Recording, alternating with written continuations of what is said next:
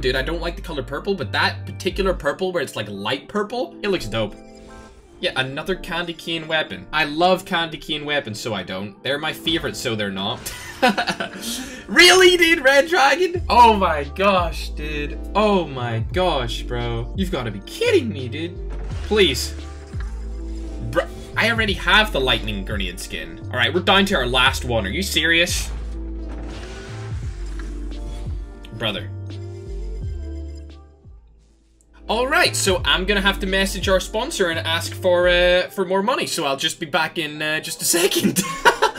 Alright, so thankfully, we can get more of our COD points, go over here and try and unbox this again. Here we go. Please, dude, just give me the DLQ again, please. Yes, dude. Oh my gosh, let's go, bro. I really want to use this gun because I'm pretty sure it has the same death effect as the AK.